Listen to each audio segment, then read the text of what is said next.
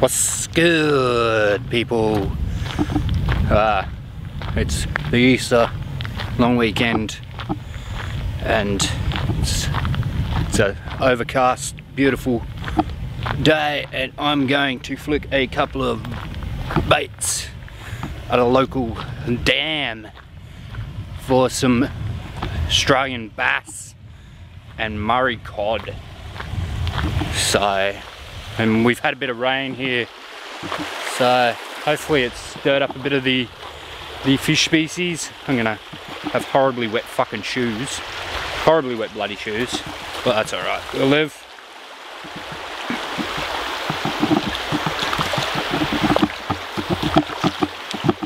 Should have worn me bloody fishing shoes. Stupid Willis.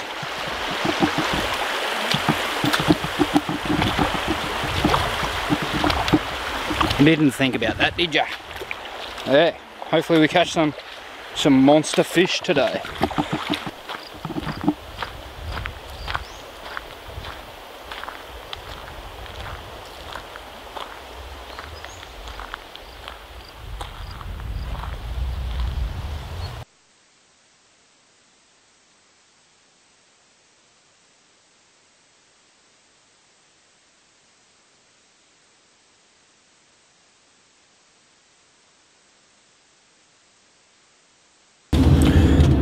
So my fishing ended up failing epically.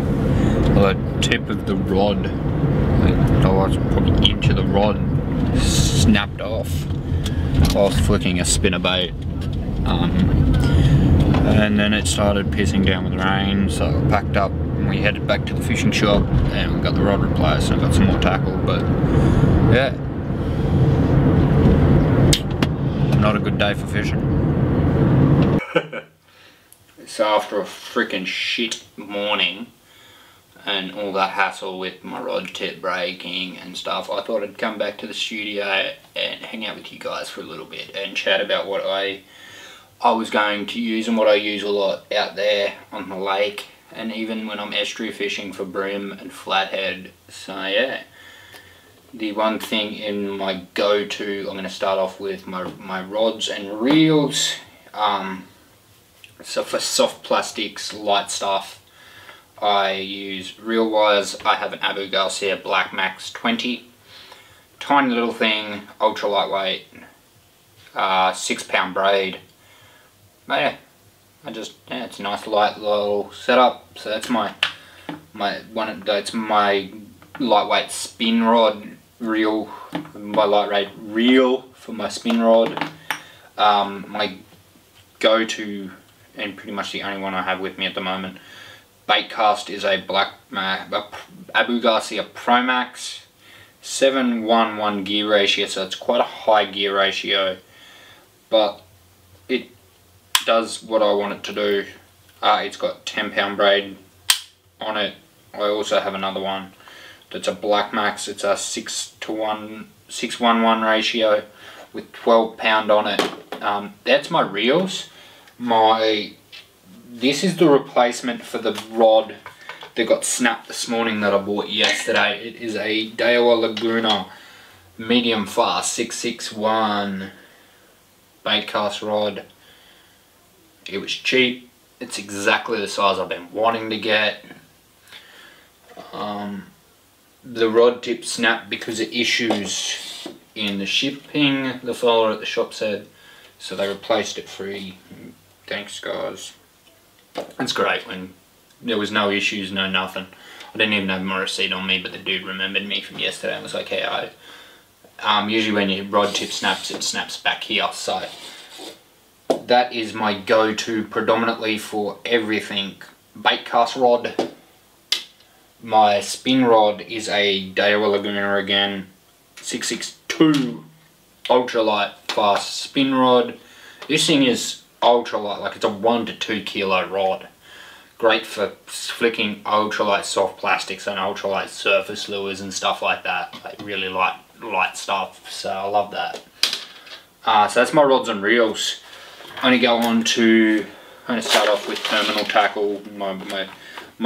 What I predominantly use when it comes to, I do a lot of drop shot fishing. I'm starting to do some Texas rigging, weedless rigging and stuff like that. So I haven't got any bullet weights with me at the moment, but I use beam sinkers because drop shot sinkers in Australia are hard to find, and these work just as bloody well. For drop shotting with just a regular size 1 or size 2 or a small regular circular hook for drop shotting. For weedless and Texas rigging, I'll use a wide gap EGW hook, worm hook. So it comes round, and when you rig it up, sits on the back of the plastic. I'll get plastic out. Yeah, sits on top of the back of the plastic. So yeah, it works really well. And for Texas rigging or weedless rigging, your hook sits on the back of the plastic, so it gets out the bloody way. So that's one of my little terminal tackle bags boxes. They sit on the side of my tackle bag. This is my jig heads box. I have more jig heads than you can poke a stick at usually. I run everything from a 1/4 ounce all the way down to a 1/24. All of them are TT lures, jig head, depends on what I feel like spending, depends on what series I go, or what type of soft plastic I'm using. For those, they are my jig heads. Jig heads are jig heads really. I like TT lures jig heads. This is the lure box I was going to take out today. Actually, I'll cover lure boxes and trays. I started using the Plano Guide series. I can't remember what size this is, but it's great because it's half the size I've found almost of a regular plastic box. So you can fit 5 or 6 of these into a tackle bag. They're reasonably cheap. They're only about 10-12 bucks, and they fit everything the same way in it. Like I've got big frogs in here, I've got big cicadas in here. For what I fish for and the size of my lures, it's perfect, and I can fit a whole lot more onto lures. Something I just recently started to do and use is a frog. Topwater frogs seem to be catching a lot of fish.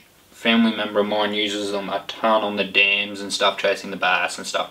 So I thought I'd give them a try. I flicked one earlier today on that bait cast rod with the spinnerbait rod that I use, that bait caster.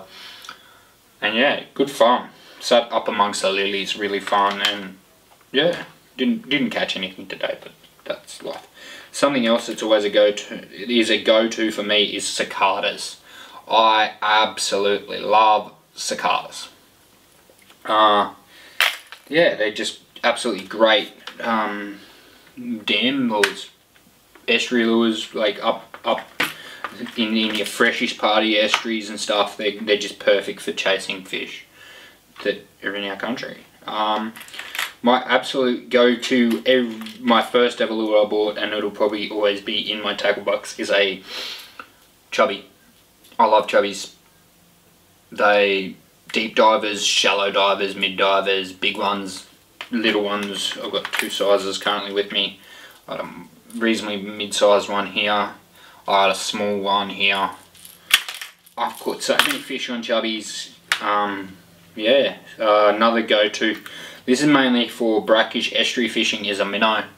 I got little ones, I got big ones, I got dark ones, I got light ones and bright colourful ones, but they're definitely go-to for me, so I took one of those out.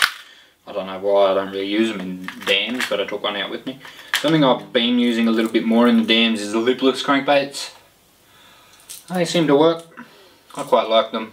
You can get them in full hard bodies like this, you can get them in semi-hard bodied ones, but that's predominantly what I was using and will use in a dam or even an estuary really. Yeah, so that's that stuff there. They're my hard bodies. On to soft plastics. This is what I'll use if I'm Texas rigging. It's a 3.5 inch Trick Swims from Z-Man. Texas rig these bad boys up. They're great. They swim across the bottom and they get bites. not a big thing over here in Australia to Texas rig paddle tails, but in the US it is, and it just works. And I don't know why we don't do more of it, guys. Come on. Top water wise, soft plastics. I love these little creature crusties from Z-Man as well in my soft plastics. They are great. You can weedless rig them or whatever. Yeah, usually weedless rig them.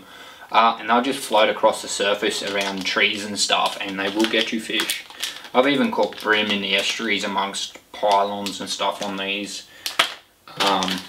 Now onto my go-to for absolutely every species I chase, whether it's here in Brisbane, up on the Brizzy River chasing bream at Brecky Creek, or if I'm out at one of the lakes and dams, or if I'm up at my family's place, or up at up in North Queensland, is a 2.5 inch Z-Man grub. I got more of these things. I've got another one of these bags full of these things because I love them so much. These are great. I had a friend a couple of years ago put me onto these things, and they just, yeah, they catch fish. There's no denying that the Z-Man grub has to be a go-to in any angler's tackle box bag. They are great. I got them in motor oil and watermelon red. That's a pumpkin. They're great for dirty water. Pumpkin, yeah, so motor oil and the yellow watermelon are probably my two favourite colours to use. They catch bream, they catch bass, they catch flathead, they've caught me so many fish over the last couple of years, so they're great. Yeah. Now onto my, apart from soft plastics that I use a lot on that spin combo, is the other thing I use a lot of, and that is spinnerbaits, jigs and chatterbaits. So anything skirted that has a skirt or makes noise, I love them. They work great in dams. Yeah, just what more do you need to say? I love flipping I've got jigs, which is just the bullet head here and a skirt.